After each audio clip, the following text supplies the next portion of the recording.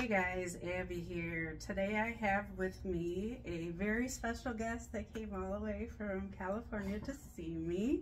I have Tunchi from BBC Podcast with joining me today. Yep. Welcome. Here in person, ready to go. I'm excited. So we're going to talk a little bit about fetishes, something in kinks, something that we're all familiar with here on our channel. So yeah, just have a little conversation about it and get each other's opinions and for sure. kind of take it from there. I'm still learning a lot too, so I guess I'll ask you. Well, I am by no means an expert. I do a lot of research, I'm not going to lie. How much do you learn? Do you think you learn from the actual subscriber that's always asking you questions, things? I actually think that I kind of learn a lot because if someone asks something that I don't necessarily know, I will research it. I spend a lot of time looking on the internet and researching things, so it's what I do.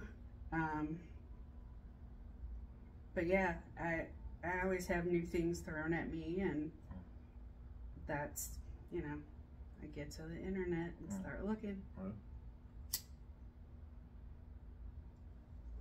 Like this smoking fetish thing.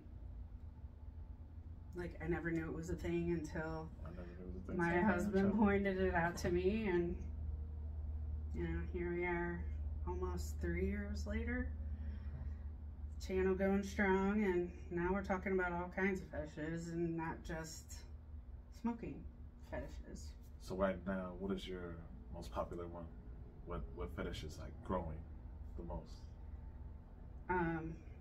Channel wise, or just in request wise? In request wise, I do get a lot of information or requests for information about cuckolding, and somewhat the swingers lifestyle. I do get a lot of questions about how to go about finding people. That's a big thing.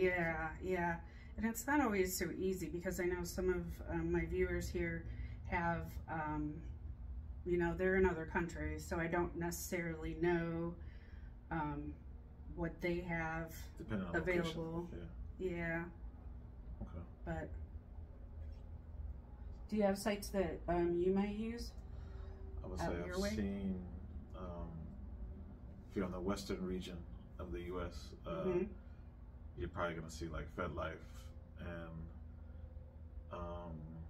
they like to use, I don't know if you just have it out here and everything, but it's called Double List, I think. I don't think that I've ever heard of that. I'll probably show you that. Yeah, with this website called Double List, it's kind of like something like a Craigslist, but it's actually more updated and more just built just for exploring couples, singles, and stuff like that. Okay. Interesting. Yeah. I'll have to look that up. Double List, huh? Double List. Okay. It's real over there. It's real popular.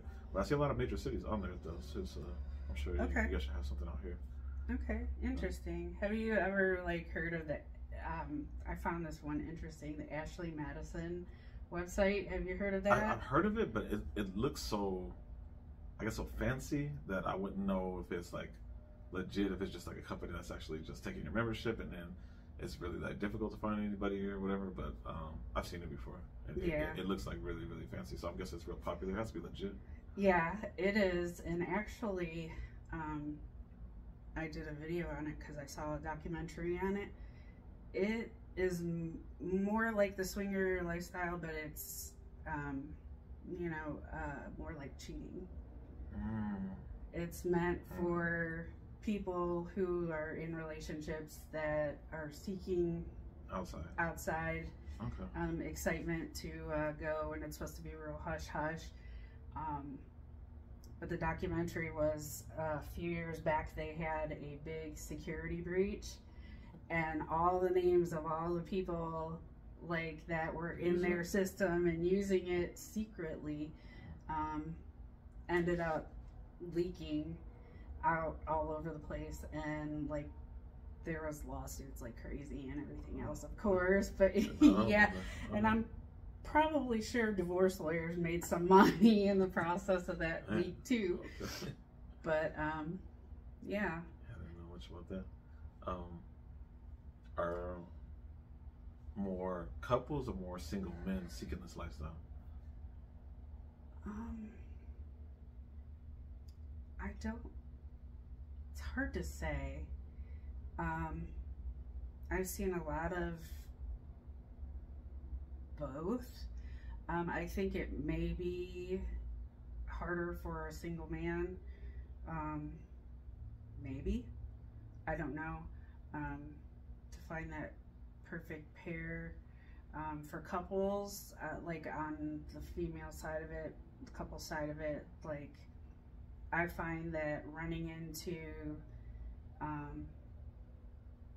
people flaking out a lot and people saying, yeah, like one of my things is I want something that's a little more substantial, something that's a little more long term. Don't really necessarily want a revolving door in my bedroom. Okay. So finding people that say that they are looking for the same thing versus what they're actually looking for in reality is very different sometimes, and I find that to be very discouraging. Or you meet someone and they're good for a couple times and then they're like, yeah, I'm bored with this, and take off. So I don't know. But then like the single guy side of it, I would imagine it would be difficult just because, I mean, I'm sure it has its own challenges, like going to clubs and stuff like that. Yeah, like sure. We had discussed, they don't allow single men to come in. You have to be like a guest or partnered with a couple. How do you feel about the single men getting charged like so high as that? You think that's like okay? The single men getting what? Like say like if it's like a hosting party and like the single men are getting charged like $150 to come in, do you think that's fair or? No, I don't. I don't think it's fair at all. Like if you were to host your own party, like what do you think is fair? Like if you were to create like a menu. I mean, I would just charge everybody the same. Like no matter whether it's couples or singles, you know? Yeah, I mean, I think that'd be fair. Okay. If you charge like $50 a couple, a single guy, $25. Okay. But that's my personal opinion. Being a woman, like, do you feel like it's okay to have more of a guy-girl ratio, like more guys over girls, or would you try to get it balanced out? I would definitely try to balance it out. So how can you convince the women to come play? Right. Not always easy to do. Like my husband and I, we're very, we keep all of this really, aside from being on here, we don't really talk about it with like a lot of our close friends because of a lot of our close friends are vanilla. So, I don't know. Me personally, the more attention I can get, the better for me. Stroke my ego. But I tend to be an attention hog sometimes. A little bit, admittedly. So, yeah. Okay. I mean, have you, like, come into any... It's just like as if you're like a guy just trying to get to the lifestyle, it's just really difficult unless you have. It'd be easier to have that partner that you enter in with to be able to explore like the whole thing. Because if not, like there's no. It's like really difficult. You'd have to be like a kind of. I don't know. I would say kind of more on the upper echelon type of guy, like a top tier type of guy, to be able to like get requested by couples and to be able to get in there. Okay. So, yeah. I mean, I could see that. Yeah, because like a regular average guy, it's like hard to even just get. Like I said, you just be paying, blowing money, and I think what a lot of guys need to focus on too, and not just automatically think just because you pay to enter in the door, doesn't mean you're automatically gonna get to play, honestly, because like the couples have to agree to play with you. So really, Right. I mean, you pretty much pay to get in there and see, to be visible in person and watch, but it's not guaranteed that the people will play with you. Yeah. I could see where that would be difficult. Like, do you think meet and greets, now you've said you've done meet and greets, Yeah. right? Do you think those are beneficial Yeah. to that lifestyle? Yeah, because you actually organically interact with the people, Mm-hmm. and you actually get to see whether it's either like single women or just single, being a single guy, you can actually interact with single women and couples at the same time. Okay.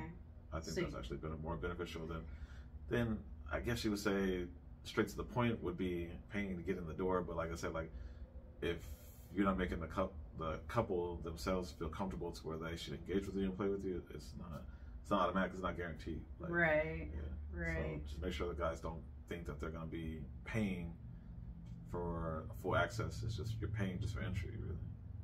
Okay. Yeah, I get that. I could see where that would be more beneficial, especially for a single guy. Because, like, I know if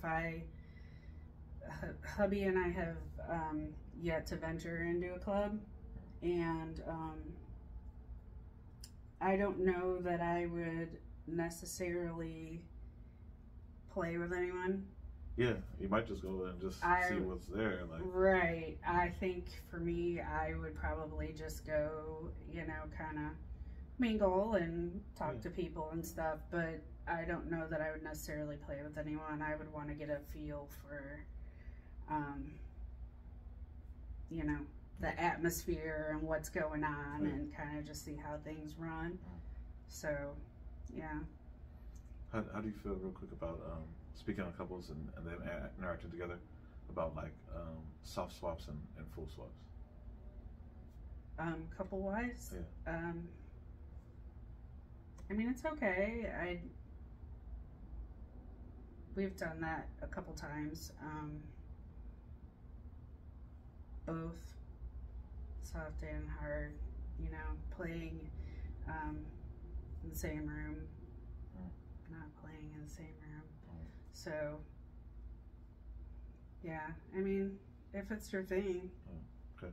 I was wondering, like, if people would recommend it for, like, that's kind of like if you're a couple and you're gonna be doing it with your girl, that's like kind of like baby steps to do, like a soft swap or just watching first to kind of get your feet wet, like before just jumping in. Yeah. That's a good idea, actually. That's a really good tip. There you go, guys. If you're wanting to explore with your significant other and she's a little hesitant, I know in the beginning I was very hesitant.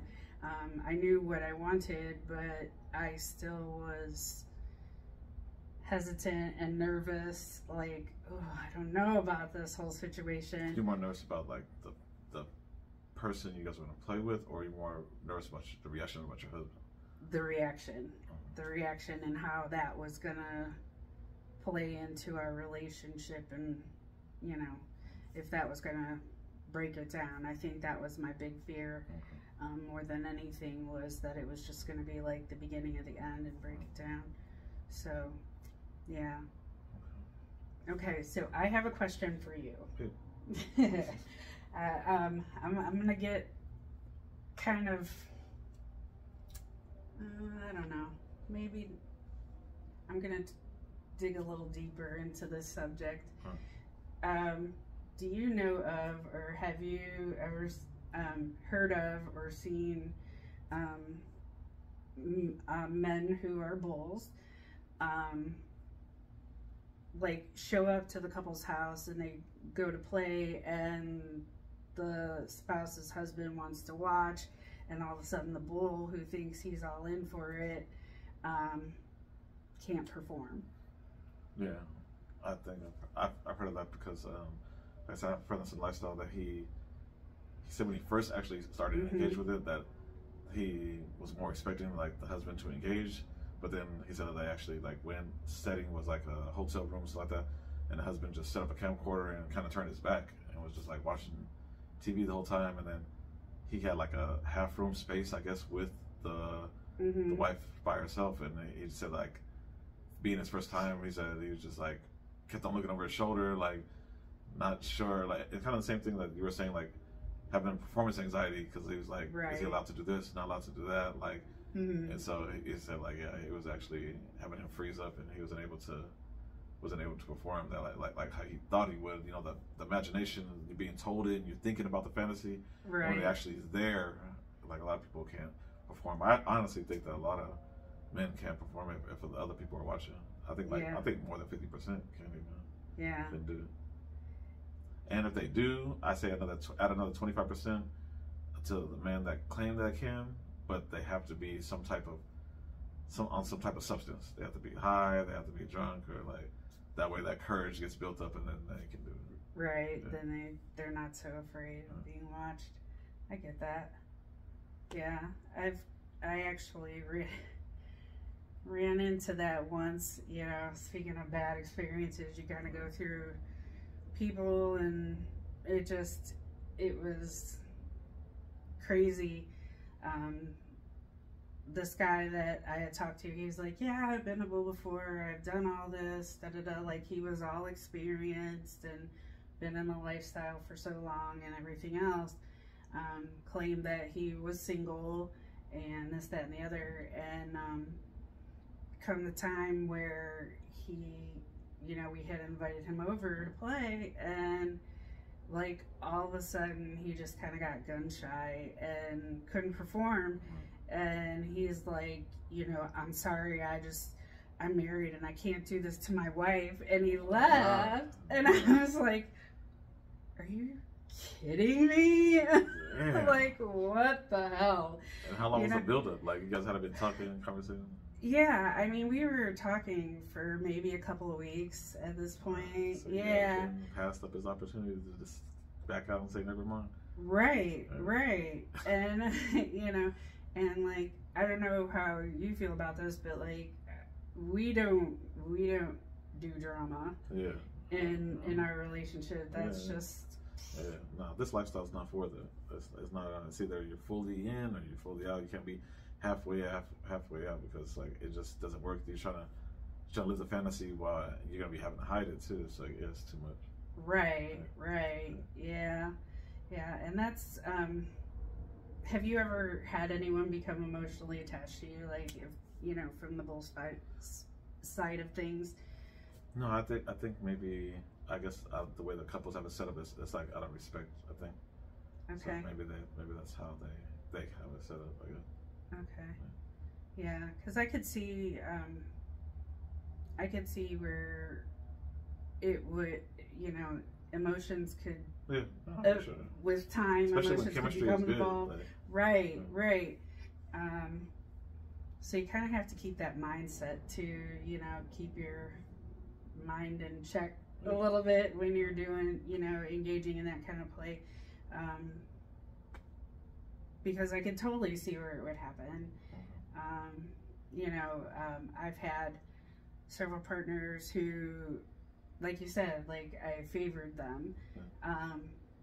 Never really that I became emotionally attached to them. It was more of a, I'm fond of you. Yeah. Like, you're cool. Like, I could hang out with you, and, you know. Like I said, the vibes of the communication, the energy is good. So it just becomes, like, natural for you to be yourself, and it just comes. Right. Like, easy. Hey, we're going to watch the game and have some pizza. You want to come over and hang with us? You know, sort of thing. But I could see where if someone is not careful, you know, and, you know, respecting and knowing the boundaries of all of that. Coming from a woman's side, like, is it difficult to not get attached if you're playing with a regular? No. For me, no. Because I feel very secure in my relationship, in my marriage. I know I'm not going anywhere. He knows, you know, he's not going anywhere, vice versa. So, you know, at the end of the day, he's the one I go to bed with and wake up to every morning, vice versa. and that's not going to change. So we kind of have that mindset. You just kind of have to really be very secure in your relationship to engage in this lifestyle for sure, because yeah, if there's any sort of crack in the foundation, it's going to crumble eventually. I think. Okay. Yeah. Yeah. Have you had any hot wives or anything? No, I was just learning through you. I didn't even know. I think I've heard of it, but I didn't know what was the setting for it. Oh, gotcha. Yeah, it's like everybody just, I don't know. You have this one definition of this one term in this lifestyle, and there are so many different nuances. Kind of like the smoking fetish. A lot of my viewers have a smoking fetish. Well, what type of smoking fetish do you have? Some like to see bright red lipstick with a lipstick stain on a white cigarette. Some of them like to see the bright red lipstick stain on a cork cigarette. Some of them like to see cleavage with a, a lot of them love seeing this leather case, and it reminds them, I have one guy that loves to see the lighters. So yeah, it's just, the little nuances. And I think like with cuckolding and hot wifing and all that, I think it's just the little nuances that make it different. I don't know, I guess if I had to put a label on it for myself and my husband, we're like the hot wife stag dynamic for the most part. But we do swing as well. So, Can you tell me what's the difference between hot wife and cuckolding? Hot wifing and cuckolding. Hot wife is typically the man will, either participate or watch, will sit there and help you find someone to play with. And there's no humiliation. Humiliation is really the biggest part of it. The cuckolding is the biggest part of it, is the humiliation part. Like, so is there no cuckolding without the humiliation? Yeah, that's like the hot wife stag vixen type dynamic. Yeah, the cuckolding is, where like the husband sits off in the corner. Sometimes they'll put he'll be in chastity. Sometimes he wants to be humiliated, like literally humiliated, like, telling him his penis is too small, or, whatever, like you're not man enough to please your wife, or things like that. And he wants that type of humiliation. That's what does it for them. So yeah, that's the biggest difference, is the humiliation factor. So yeah, not experienced that, I assume. No. Yeah, I don't know that I would ever be able to do that.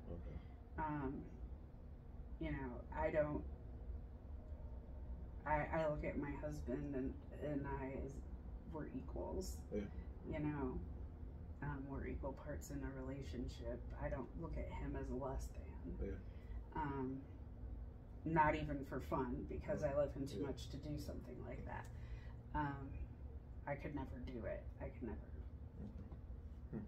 do that humiliation aspect. So that would have to be like a kink for the woman as well to do. Yeah. I mean, and some of them will, hey, hubby needs to clean up while you're here. you know, some people take it as far as, you know, the man interacting with the man, so to speak, as a form of humiliation.